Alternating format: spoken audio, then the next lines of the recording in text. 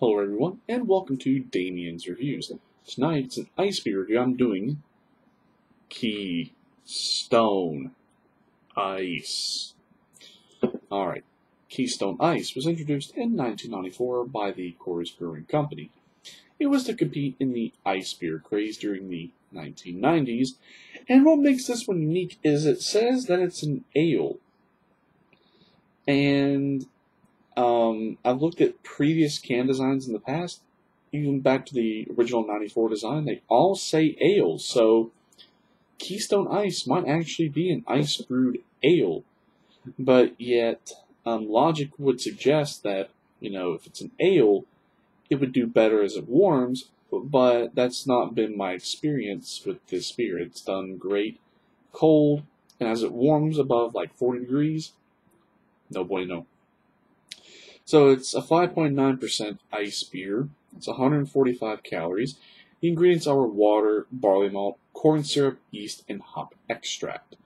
So I've had this beer several times in the past. I should go ahead and just crack this bad boy open and get into the review. Alright.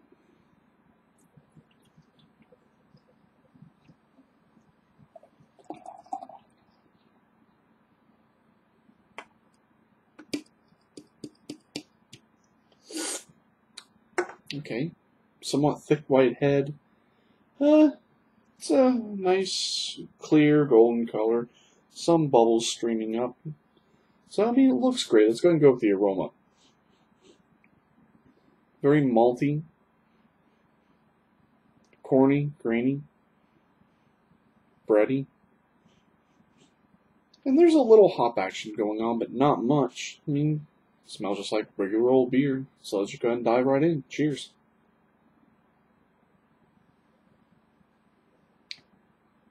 So up front, get a nice malt sweetness.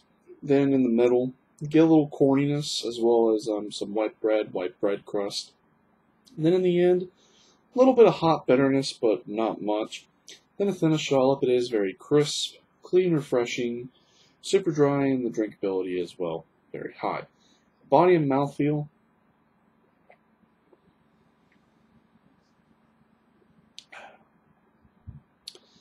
And body and mouthfeel are definitely light. Not light in water, but definitely light. So how would I rate this beer? Well, it has its own little peculiarity to it. After it goes down, there's a little bit of like an aftertaste of banana and clove, which is a little odd. And there's a little undertaste of alcohol throughout the duration of the sip, but it's not very prevalent. But overall it is a very smooth drinking ice beer. But it is definitely one of the better ones. It's the one that has withstood the test of time, just like Bud Ice, Natty Ice, Bush Ice, and Milwaukee's Best Ice, and a few others out there. So,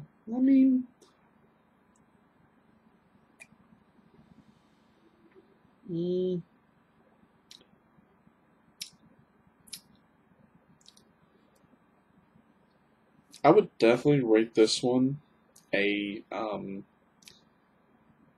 would rate a 95 out of 100. Solid A. It is an excellent ice beer. It's just a little strange, a little peculiar, but it's nothing off-putting. It is very good, actually.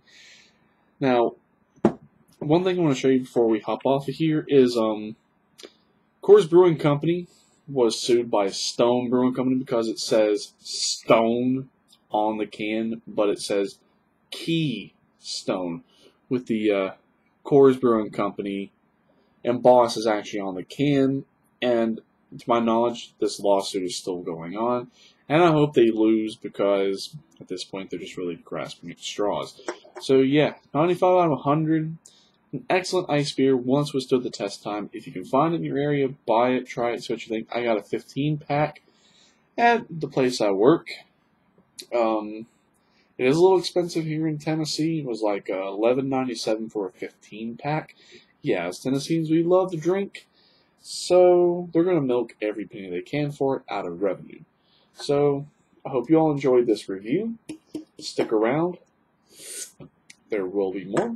And as always, you all have an excellent one, and cheers.